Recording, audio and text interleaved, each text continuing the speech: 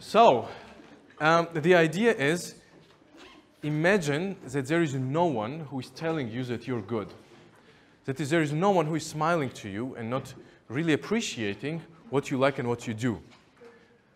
You will not feel the same way as you do. You will not be that happy. Imagine your colleagues, your student colleagues, you see them and they're like, well, you are how you are. They will never say you anything good. They will actually maybe tell you bad things. You will not feel good. And this is how important it is to have people around us who we like, who appreciate us, who we appreciate, and who are clapping for each our success.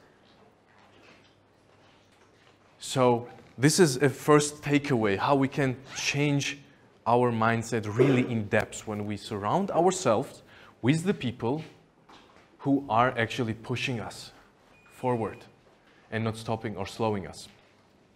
And now with these words, I want you to write down 5 people who you hang out the most. 5 people. Maybe it's your student friends, maybe it's your family members, maybe it's your partner, and so on. Just write down 5 names, okay?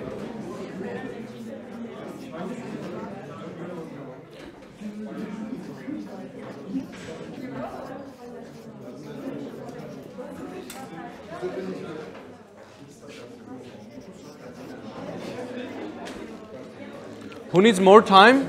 Is there anyone who needs more time? Okay, so everyone is ready. Great. Now let's do another exercise. I want you to pick just one person, and it really does not matter who you will pick from this list. Just pick it, write the name. I would say George. George. And here we are going to make a line, and we are going to think about that person.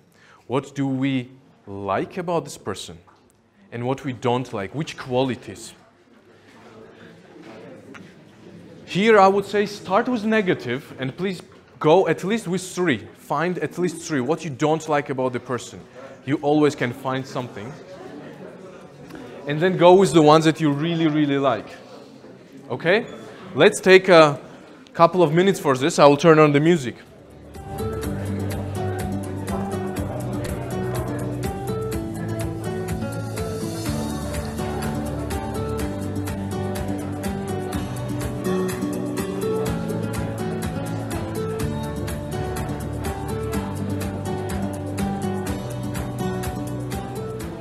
Okay. Okay, great. So, we have it. We wrote things down. Things that we don't like about closest people to us and things that we like. So, it turns out that there are things that we do not like about our closest people. What does this teach us? So, there is 2, but we can actually brainstorm more. What this teaches us so that we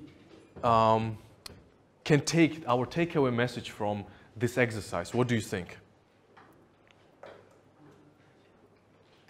Takeaway message. What could be takeaway message from this exercise? Yes, please. There are both good and bad things to people we like. Yes. Yes. Number 1. Yes. Other idea? What could we else take from here? Yes.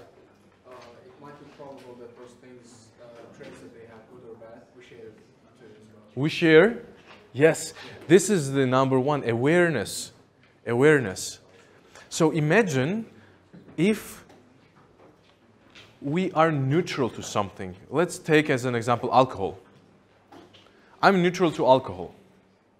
So it means that whenever I have friends who love drinking alcohol and they're going to the party, I'm with them, at some point they will suggest me. And again and again and again. So I'm neutral. I'm not feeling, I don't hate it. I don't love it. At some point, I will try and I will go and drink it. It's quite clear thing. The same with smoking, let's say. But if you know something, let's say you know you don't like alcohol and you're aware of this because we are not aware of something, and we have it here at this side, then whenever I hang out with the friends, I know for sure I don't want this.